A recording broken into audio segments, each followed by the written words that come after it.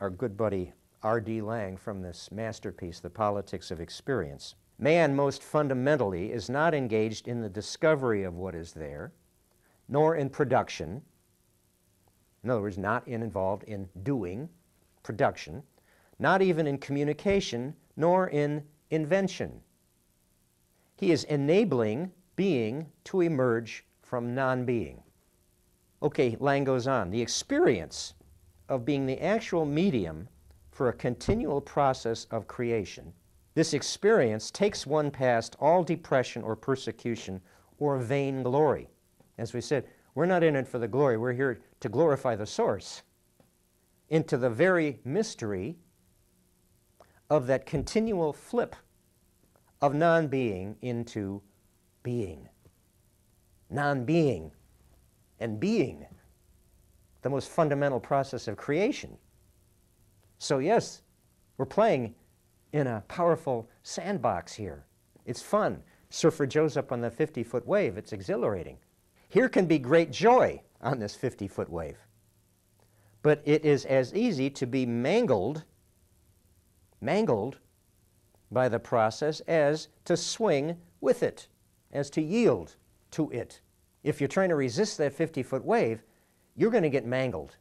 Yes, it's exhilarating, witnessing the raw, primal process of creation, this shaman discipline, exhilarating, wondrous, to witness miracles. And it can be mangling. It's not a reason to turn back, not a reason to say, no, that's not for me. For some of us, that might be a reason to say, I'm not sure that's for me. And you're right, it's not for everyone.